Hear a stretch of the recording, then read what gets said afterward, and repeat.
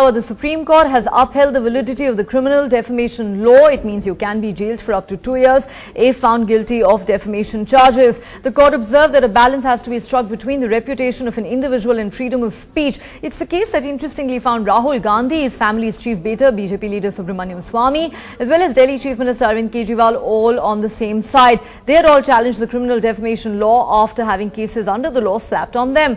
They had argued that the law was antiquated, often misused and violative of the Constitution, but the centre and various state governments had taken the stand that these legal provisions must be retained as they deter people from maligning the reputation of others, and scrapping the law would lead to anarchy. Today's verdict means Rahul Gandhi, Subramanian Swamy and Arvind Kejriwal will now have to face trial in these cases.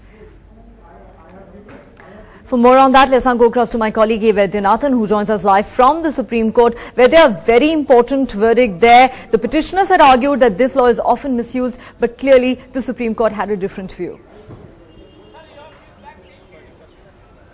Exactly, all political leaders, right from Subramanian Swamy, Mr. Rahul Gandhi, and from Tamil Nadu, Mr. Captain Vijaykanth, all have argued saying that this is being misused to gag them by the ruling party in power. Even the centre and the states opposed is completely, saying that in social media within a minute the damage is done and the individual's reputation at stake. So buying that argument, Supreme today upheld the IPC 499-500, that's the criminal defamation law, and said that magistrates who are issuing notices on the defamation cases will have to be more careful. So now what happens to the cases pending against Mr. Rahul Gandhi, Mr. Subramanian Swamy and a host of others, including journalists and media houses? Already the proceedings have been stayed in respect of those who came to the Supreme Court. Now the stay has been extended for a further period of 8 weeks so that they can approach the High Court contesting the summons. The Supreme Court in its verdict said that it's very difficult to accept that the defamation case, the defamation laws has a chilling effect on the freedom of speech and expression. At the same time, it said individual's reputation cannot be sullied just because one says freedom of expression is at most.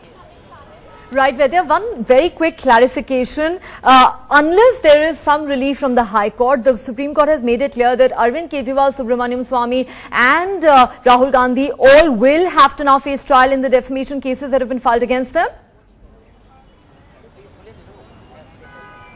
Exactly. Let me explain. Suppose notice has already been issued which has been stayed by the Supreme Court, so there is no trial. So they can go to the High Court, contest the summons. If even the High Court rules against them, they can come to Supreme Court, fight their cases individually. So right now Supreme Court has upheld the law, but each case has its own own issues. So Supreme Court can look into the different cases of the different leaders at an individual way at a later stage when they come to Supreme Court.